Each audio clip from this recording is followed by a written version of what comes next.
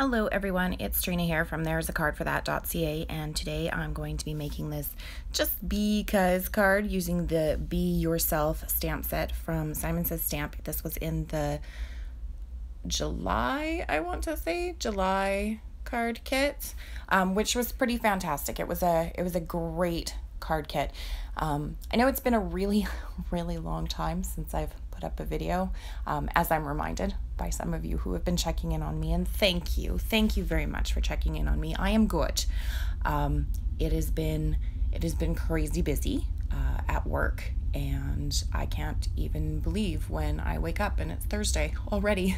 I'm like, I just went to bed on Sunday and now it's Thursday, and so time has really gotten away from me. And then I had some issues. Like, I've been making cards. I haven't been posting as much as I'd like, but I've definitely been making cards.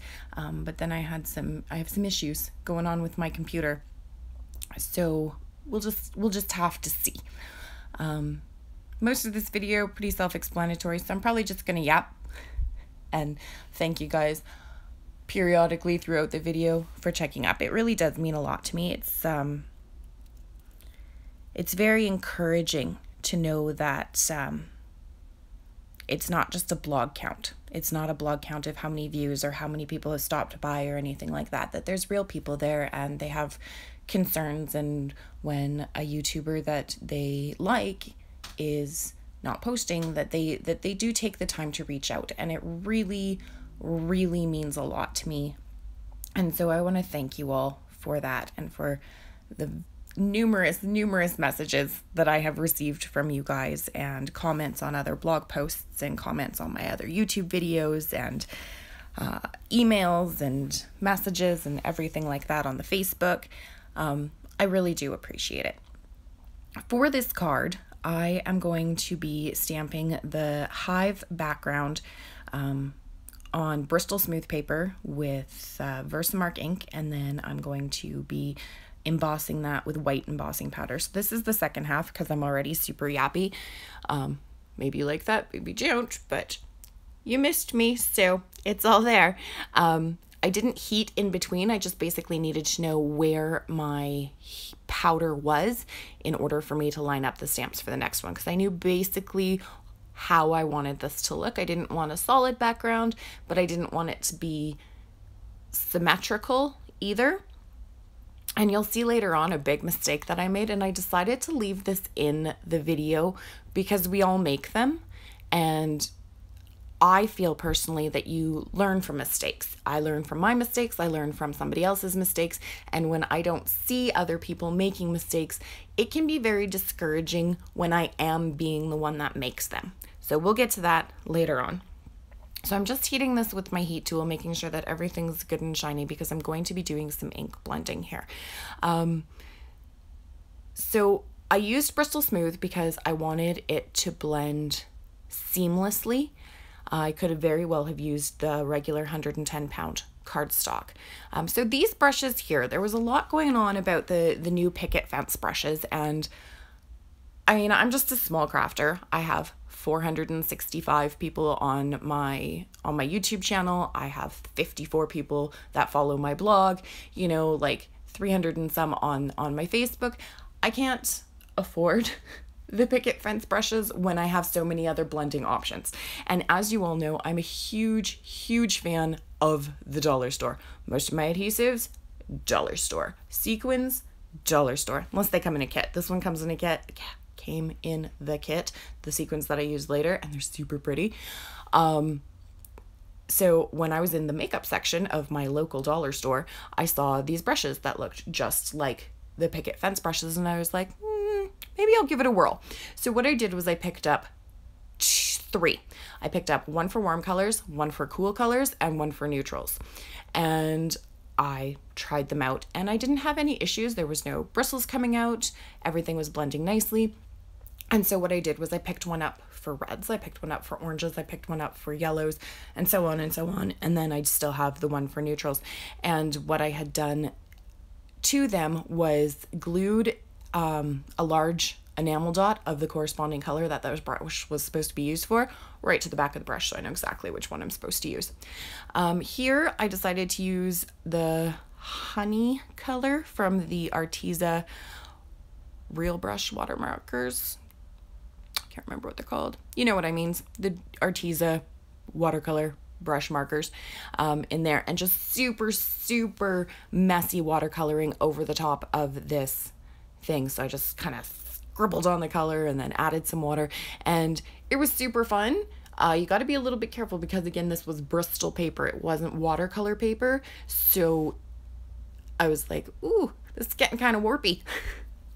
But as you can tell from my lighting here, which kind of goes wonky later on as well, it is super bright coming through my craft room window. Like, I've got those big, huge patio doors over to my left, like 4 feet away, and the sun was just coming right in. Like, you can see how sharp the shadows are. So everything was drying really fast, which was nice because it has been scorching hot here. So once I got the watercolor with the markers the way I wanted them, I did pull out my Inktense pencils, and I think I'm using Carmine Orange here. And what I'm doing here is I'm just adding a little bit darker in the bottom left of each of the honeycombs, just so that there's a little bit more depth and dimension, like that. Ultimately, in the end, when I'm done this process, you're not even really going to notice that they're there.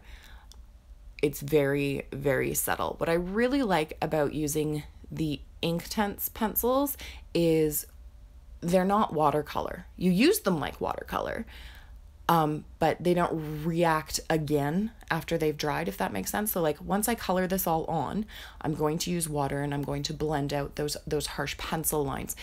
When you add water again, it becomes an ink, so it's permanent. Transparent, like you can still see through it and you can definitely layer it, and there's a huge learning curve to them, but that's not going anywhere. So if you've got some Inktense over top of Distress ink, which is also on top of the Artezas, some things are going to lift and some things are not. So it's really just a matter of playing with them. I haven't used my Inktense a whole lot in previous videos. I've really been trying to use them. They're super hyper pigmented, just this tiny little bit, and I was constantly like cleaning off my brush. Every time I move it over, I'm cleaning off because the ink is just saturating those bristles, and I don't want some of the combs, especially the ones that are lower down where it's lighter, to get super dark. So you can see on here in the ones that I've done near closer to the top where they are darker, you can't even really notice that it's there, but it was fun to play with them. So while that is drying, I'm going to set up my card base. So I'm just using my regular 110 pound Copic friendly cardstock. It's the same white cardstock I use when I'm Copic coloring for all of my bases, all of my building layers. Super cheap. I get it at my local stationery store. It's just their store brand, and you get a ream of 250 for like 20 bucks. So I don't feel bad when I have to when I miscut and I'm like, oh crap, I have to throw that piece out. I don't feel bad at all. So what I'm doing here is I'm taking that Boozy Heart one and I'm stamping it off once on something else because I want a second generation stamp in the middle, because I want this to be very delicate in the background on the inside of the card. I know I don't usually do the inside of the card all that much, but this one, I really wanted to add a little something else. It is something that I need to work on. I see it in a lot of other videos. Amy Rusavi, for example, she from Prairie Paper and Ink, wonderful channel. If you don't follow her, please follow her. She's just so sweet. She always tries to do the inside of her cards, and I really think it helps her stand out, because the inside of her cards are just as fun as the outside of her cards, and it just adds so much more. It's like a whole another unexpected surprise. I mean, so many of us, we don't even put sentiments on the inside of our cards. I know I don't, not usually. So when there's even something a little bit in there, it makes it a little bit more fun. So I'm stamping the You're the Bee's Knees with the same Wild Honey Distress ink that I used at the very beginning for the panel, because I want this all to tie in together. I believe absolutely everything that I used for this card actually came from the kit, aside from the paper and the coloring mediums, obviously, because like those weren't in there. But so I'm trying out this glue sponge, and this was confusing for me. I don't know what those depressions are from. I've never used a glue sponge. I had seen that you had to keep it upside down for like an hour, and that made sense to me. So here I had previously die cut 2 of the honeycomb dies from the die that came in the stamp kit, just out of the black paper. And so here I'm attempting to use this thing because it's a less messy way to glue. That is how it's advertised, a less messy way to glue. I don't know if I can support that yet. Maybe when I have some more practice. Like, just putting it onto the sponge didn't get enough glue onto my delicate die cuts. I love the idea of this, but it didn't get enough glue on the back of the die cut to put it down. So I had to use like the tweezers and like kind of like ponce it in, like tap it along the black, but then the glue was coming up around it because I had let it sit upside down for so long. Only an hour, which is what they said. I tried to follow the instructions and then put it down. So I feel like it was at least equally as messy. Like I could very well have used a fine tip applicator and my Ranger multimedia mat to put glue on this and then not get it all over my fingers and the top of the die cut and my tweezers. And I really have to stop using my good tweezers to be picking these things up because they're so gross now. So I use the same black on the front, and here we're going to be coming up on my mistake. So when I cut, I get the big pads of Bristol Smooth so I can get like 6 or 8 card panels out of this. So here I am all gung-ho and excited to put this on here, and I'm going to stamp on it first. Sorry. I think I'm going to take the Just Because from the same set and line that up in the Misty, and I'm going to emboss that again. Now, interestingly, normally when I heat emboss after I've already heat embossed something or added a lot of ink to something, I really have to wait, right? Like it takes a long time to dry, but this video, aside from being sped up, there's no breaks in it. There's no pauses in it. I didn't go and do something else. I didn't let the panel dry overnight, which has happened in the past, right? Because it was so hot and sunny in my room, the panel was just dry. So I decided instead of the white, I was going to use black because it's going to pull in the black from the sequins. It's going to pull in the black from the inside of the card and the border that I've got going on here, but I heat embossed it in clear. Just so that it would have the same kind of look to it going in. And then I've used the VersaFine Onyx Black ink. It's kind of a new ink to me. I really like it. I don't like how floppy the lid is. I keep an elastic band on that because I'm like, it's gonna dry out, oh my god. Hasn't yet, but maybe that's because of the elastic band. Who even knows, right? So I'm doing this. Anyway, so here we're gonna see this mistake that I'm gonna make because I'm gonna super tape down the back of this, and here I'm going to realize I did not trim down my panel, and I'm just gonna be like, I've already super taped the back of this. What am I going to do? So the first thing I think of is getting one of the nonstick craft mats, and this is the one from Tonic that comes with the glass mat. And I was like, no, because I'll have to use an X-Acto knife in order to go through that, and I don't really want to cut my mat. That would be bad. I don't really use it, so I guess technically it wouldn't matter to me, but they don't recommend cutting on the mat, and I can see why. So what I decide to do is cut it upside down in my paper trimmer very carefully. And then I will be able to just adhere it directly to the front of my card. The greeting is a little bit off to the side, and that's not ideal, but that's really the lesson that you have to take away from this, isn't it? Pay attention to what you're doing instead of getting all excited over all the mediums that you get to use. So here I've got my bees. When I got the stamp set, then I had stamped them all out and colored them with the Inktense pencils, and I'm just deciding which little bee I want to use because they are all super, super adorable.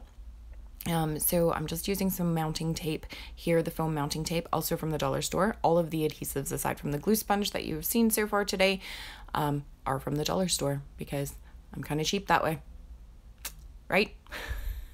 so I can afford stamps.